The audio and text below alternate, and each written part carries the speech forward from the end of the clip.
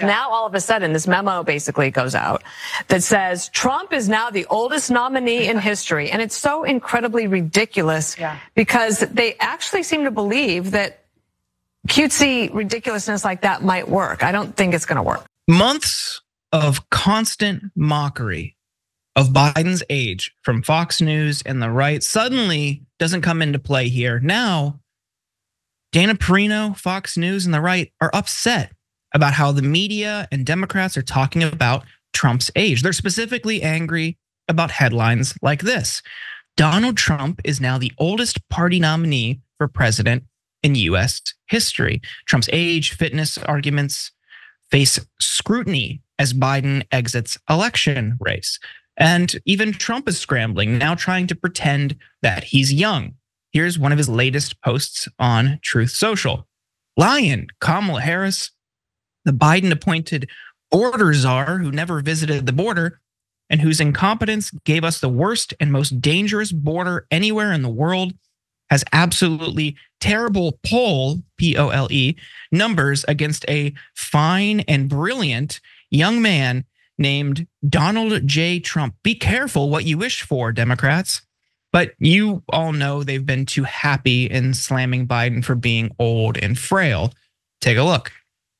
If you feel that it is that important and vital, why would you put up a feeble, deteriorating man? Spend time in a memory care unit or a rest home, as I have with my ailing parents and relatives. And then you walk around, you ask residents detailed questions about their lives. God bless them all.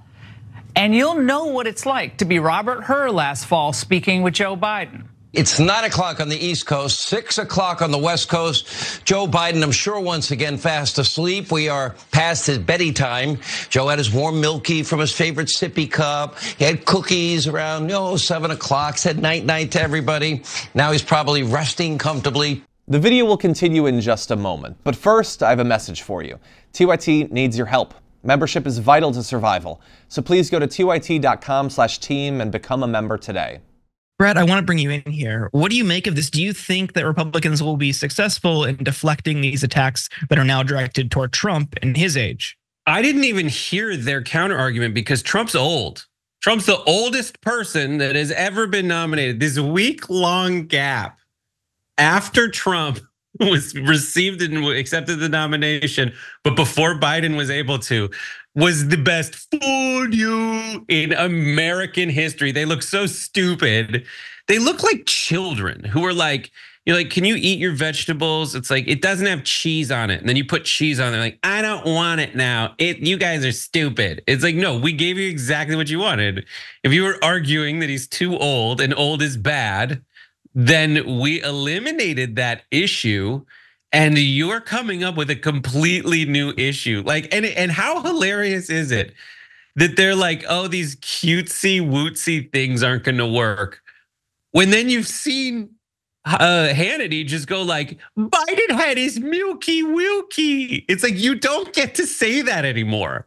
And further, they're calling their own audience stupid. They think they can switch from old is bad to he's not old and old is good that fast, and no one's gonna notice. Like, so much of America, if you ask them in the polls, wants to move on from a Biden-Trump rematch and wants to move on from the headache that Trump has made American politics lately. I mean, we need someone to change it for the better, but Trump doesn't do that. He changes it for the worse. And having a young person with new ideas in there to get people behind her is a great thing for Republicans too. Because the Biden, if your single complaint is immigration, Biden and Harris were about to fix it until Trump threw a temper tantrum, probably because he just needed a nap. Yeah, absolutely. It's rich seeing them act like this is out of bounds or shouldn't be levied by the liberals, the Democrats, the Biden, or I'm sorry, the Harris campaign.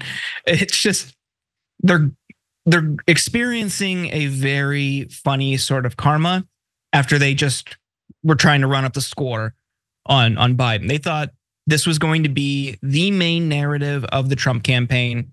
They are now in a downward spiral, as you've seen, trying to shift the debate. They're worried about that. They don't think it's fair. They want refunded. We've talked about all of that. But it is funny now, they build this entire apparatus around Biden old. That's it. And now all of a sudden you've got someone significantly younger who can finish a sentence and they're panicking. So it's very enjoyable to see. We'll see if that affects voters. I think it might. People very clearly were demonstrating we don't want to pick between these two people. Now you've got somebody else. Will that be enough? Remains to be seen, but I hope so.